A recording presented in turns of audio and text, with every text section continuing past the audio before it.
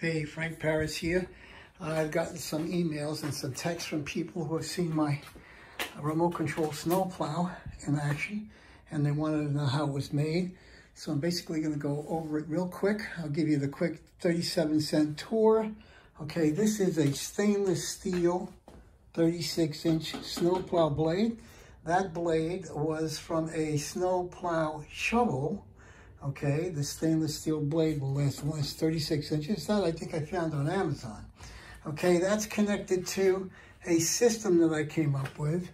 Okay, down here with a kind of a turn screw for lifting and lowering the snowplow, and a linear actuator, which is the motor that lifts and brings up the snowplow and brings it down. Now, the base of this unit is a wheelchair base. It is a wheelchair base, okay? And this particular wheelchair base was a pretty heavy-duty wheelchair, okay? And it runs off 24-volt DC motors. That's why we have two 12-volt 35-amp batteries in these two compartments to run, and wired for 24-volt DC to run these motors, okay? So, and then let's look at the tires. The original wheelchair came with 10-inch tires with 10-inch hubs, okay, for a regular wheelchair. And what I did was, I'm going to run over here real quick and show you. What I did was I took the 10-inch hubs, these hubs, okay, took the tire off the hub here and attached it to this tire, this bigger tire, which has a hub, using carriage bolts. So hub to hub, you can see.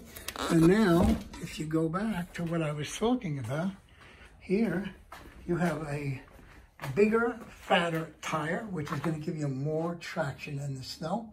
And what I did is I found these chains. These chains go to a snowplow tire like this, okay? And they are on there for more traction. And because these batteries are heavy and the base, this wheelchair base is heavy, I'm going to get some really good push power when it comes to pushing snow. And this pushes around 12 inches of snow. Wet snow is maybe 4 or 5 inches. If I'm lucky, 4 or 5 inches, 6 inches maybe. Okay, but I use this for basically light stuff. So here we are. Okay, this goes up and down by remote control. These, the wheelchair base goes forward, back, turns left 360, turns right 360, okay, by remote control. A hobby remote control, by the way. Okay, and there's an electronic housing case here that holds the electronics. I've taken it off, it's over here, because I want to redo it. Maybe use a bigger one, because I had all of the electronics pretty crowded in there. And that's basically what goes on with the unit. Now, if we go inside, we're going inside, we're going inside, we're going inside. Let's see what the electronics is. The electronics. Okay, so we have a motor control board which controls the wheelchair. Forward, back, left, right, 360. This is by Dimension Engineering. It's their biggest unit.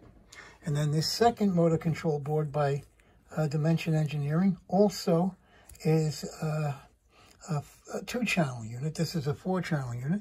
And this 2-channel unit helps the linear actuator go up and down, which brings the blade up and down. These are terminal blocks which hook up to the battery pack to give a number of different components power. All right.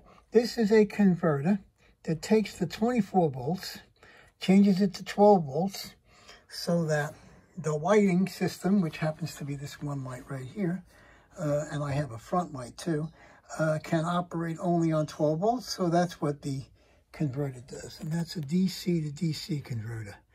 Alrighty, and that's basically all we have to this. Oh, sorry. We have the receiver, okay, which comes out of the 12-volt unit. And that receiver, I'm sorry, it comes out of the motor control board unit, so we can use the remote control, hobby remote. Oh boy, I'm talking and I'm not getting anywhere. The Hobby remote control controls the motor control board, the 4-channel dimension engineering unit, via the receiver. Okay, and this is also connected to the receiver, so to the receiver here.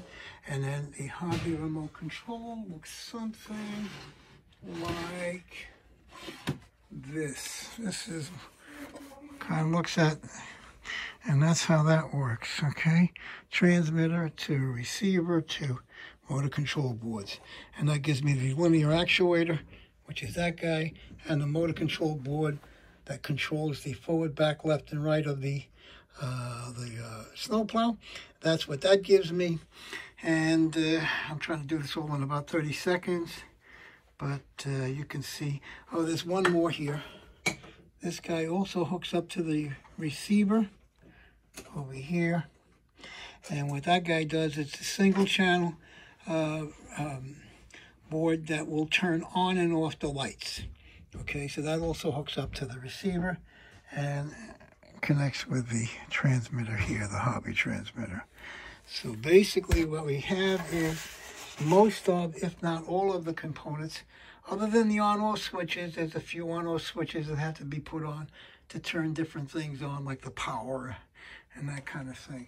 So you get the idea now how one of these things is put together. It's not rocket science, but it does get a little involved, but not to the point where you can't figure out what to do. And there are a lot of guys up there online who are making remote control lawnmowers and snowplows who use the same components I do, and you're probably going to wind up going up there and doing some research. The big thing is you want to run your remote control snowplow off 24 volts, not like your lawnmower. If you build a remote control lawnmower, you can run that off 12 volts if you want, but the 24 volts, okay, even works better on lawnmowers.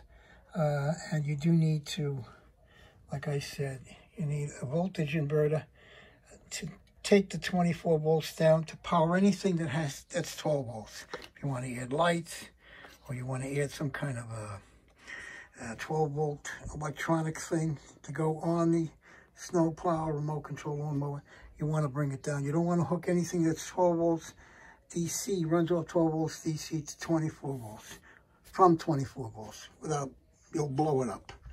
So DC to DC converters are online on Amazon. They're also online in various different electronic stores and things like that. And basically that's it.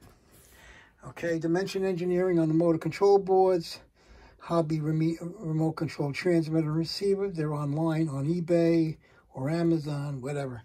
And this one-time switch to turn on the lights, that's also up there at Dimension Engineering or at the hobby shops. And basically, those are my recommendations for building your own remote control lawnmower or snowplow in this case. To be continued.